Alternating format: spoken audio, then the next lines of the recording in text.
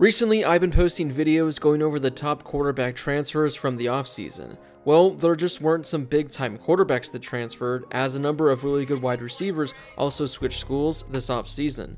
So today, we're going to be taking a look at the top 10 wide receiver transfers from this offseason. Before we get to today's video, make sure to smash that subscribe button and turn on those notifications if you're new to my channel. If you love college football, then this is definitely the place for you. Also, make sure to drop a like on this video as well, as it helps share the video with more college football fans. Plus, it helps out that YouTube algorithm. We'll start off this list with Mario Williams, who's going to reunite with his former quarterback, Caleb Williams, at USC. Mario left Oklahoma after only one season. According to ESPN, he was the #1 ranked wide receiver of his recruiting class. As a true freshman, Williams had 35 receptions for 400 yards and 4 touchdowns. He entered the transfer portal one day after Caleb Williams announced that he'd be transferring as well.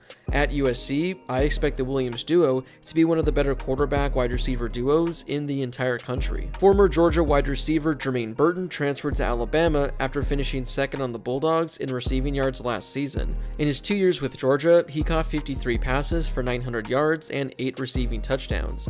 Against Michigan in the college football playoff, he caught a 57-yard pass for a touchdown. He didn't quite live up to expectations while at Georgia, but now he's going to head to Alabama, where he's likely going to emerge as Bryce Young's #1 target.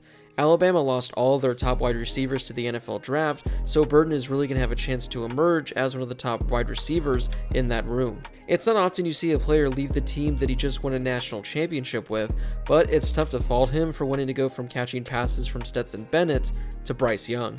Texas has landed a number of solid players from the transfer portal this offseason, including wide receiver Isaiah Neyor. The former Wyoming wide receiver actually committed to Tennessee early in the offseason, but he flipped his commitment to Texas. He was one of the more underrated receivers in the portal, and I think he's going to be a huge get for the Longhorns. Last year for Wyoming, he had 44 catches for nearly 900 yards. He was averaging 20 yards per reception. In addition, he had 12 receiving touchdowns as well. He's a big play threat and is going to join an already loaded Longhorns offense. Another wide receiver that left Oklahoma was Jadon Haselwood, who transferred to Arkansas.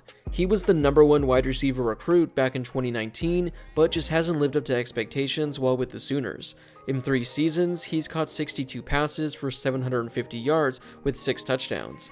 He did have career highs across the board last year, but they still weren't numbers you'd expect out of a former top recruit.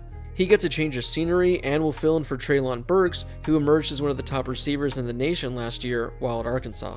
Another underrated gem in the transfer portal was former UTEP wide receiver Jacob Cowing, who announced he'd be transferring to Arizona.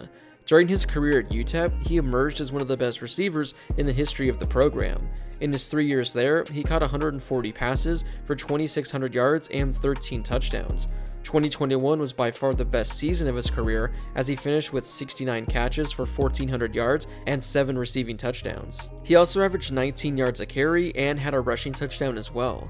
The Wildcats have slowly been building a really nice team. They added transfer quarterback Jayden de Laura and also added a pretty good wide receiver as well. You don't often hear about Rutgers adding a top player in the transfer portal, but former Syracuse wide receiver Taj Harris announced that he'd be heading there. Early on in the offseason, Harris initially committed to Kentucky, but he entered the transfer portal once again and ended up with Rutgers. Harris finished his Syracuse career ranked 5th in team history with 151 receptions, and he ranked 8th with just under 1,900 receiving yards. He also added 10 receiving touchdowns as well. He earned 3rd team All-ACC honors in 2020, ranking 5th in the conference in receptions per game and 6th in receiving yards per game. Back in 2018, he set true freshman records in catches and receiving yards. Last season, though, he left the program after only 3 games. He's going to be the #1 option on a Rutgers offense that ranked 114th nationally in passing yards last season. We talked about USC at the beginning of the video, and they also added another wide receiver from the portal, this one being Jerry Rice's son, Brendan Rice. He didn't play much while at Colorado, as in his 2 seasons, he racked up only 27 catches for 400 yards and 5 touchdowns. Last year, he averaged 28 yards per kick return and racked up nearly 500 total yards in the return game. He did have 2 breakout games though last season, showing his big play ability. Against Arizona, he caught 3 passes for 110 yards. Then, against Oregon, he caught 5 passes for 100 yards with a receiving touchdown, while also having 1 rush for 17 yards and returning 6 kickoffs for 162 yards. He can do it all, and I'm sure he's going to thrive in USC's new offense. After spending 4 years with Florida, Jacob Copeland announced he'd be transferring to Maryland. He leaves after having his best season with the Gators, where he finished the 2021 campaign with 41 catches, 650 receiving yards, and 4 touchdowns. During his time in Florida, he caught 86 passes for 1,400 yards and 9 touchdowns. With the Terps, he's likely going to emerge as their top offensive weapon in the receiving game. Gus Malzahn added one of his former players from Auburn as UCF brought in Kobe Hudson. After a quiet freshman campaign, he really broke out as a sophomore in 2021. Last season, Hudson caught 44 passes for 600 yards and 4 touchdowns. He really started to break out towards the end of the season when he caught a touchdown in 3 straight games to finish the year. His best game of the season came against Mississippi State, where he caught 8 passes for over 100 yards with a receiving touchdown. We'll wrap up this list with an FCS wide receiver making the jump to the FBS level, as Antwain Wells is transferring from James Madison to South Carolina. As a redshirt freshman this past season, he caught 83 passes for 1,200 yards and 15 touchdowns. All those numbers had him ranked inside the top 4 in all of the FCS.